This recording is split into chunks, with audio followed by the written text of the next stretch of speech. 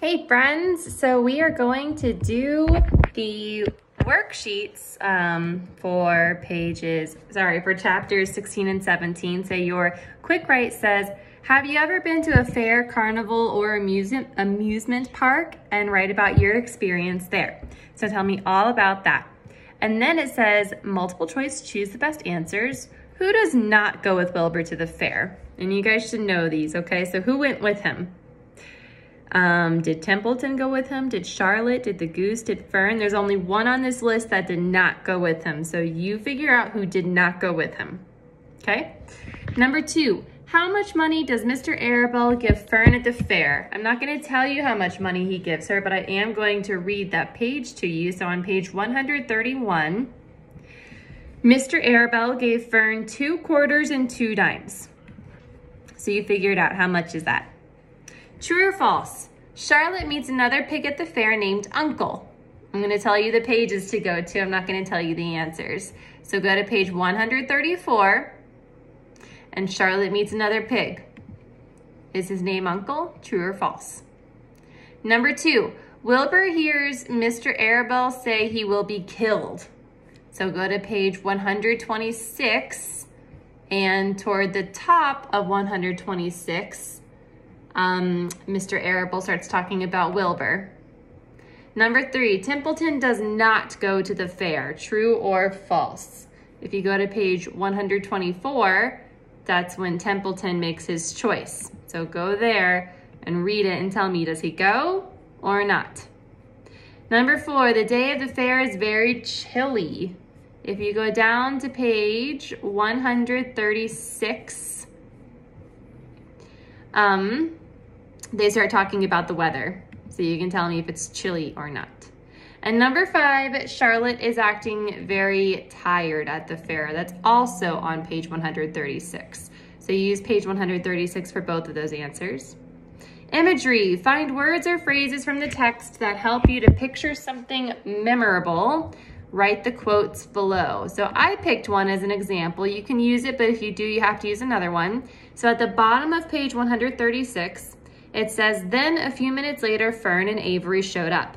Fern had a monkey doll in her arms and was eating Cracker Jack. Avery had a balloon tied to his ear and was chewing a candied apple. The children were hot and dirty. So that imagery, I can picture them in my brain when it describes them like that. So that's what I would say. You can use that, but again, if you do, you have to use one more. Short answers. Answer the questions in complete sentences. Number 1, how do the people and the animals prepare for the county fair? Name at least 3 ways. So I'll give you one way. And this is all in your first chapter, in chapter 16. So on page 121, Mrs. Zuckerman is bathing Wilbur in buttermilk. So you can use that, but tell me why she's doing it, okay? And then you need to find 2 other ways in that chapter that the other people prepare for the county fair. Number 2, why is Wilbur worried while he is at the fair? Name at least 2 reasons. So you would say, Wilbur is very worried at the fair. One reason is, if you go to page 134, Charlotte starts talking about the other pig, and Wilbur gets really worried. He gets tears in his eyes because he's so worried that the other pig is going to be better than him. So that's one reason. You find the other reason why he's worried. Describe Uncle. What is Charlotte's opinion of Uncle? Use textual evidence to support your answer. So she starts talking about Uncle on page 134. And she talks about him on page 135 too. Okay, so you need to read those pages and tell me what she thinks of him, okay? Tell me what she thinks of him and use evidence from the book. Now we're on our vocab. Varietable means true or real. So write down the definition and draw something that is true or real. Ascended means went up. So write down the definition and draw something that went up. Listless means lifeless or lethargic, like really sleepy. So write that down and then draw something that is listless. Then you have your fill in the blank. So number 1, the newspapers all declared the firefighter a blank hero after he saved the baby from the burning house. Number 2, we watched as the bird blank to great heights in the sky.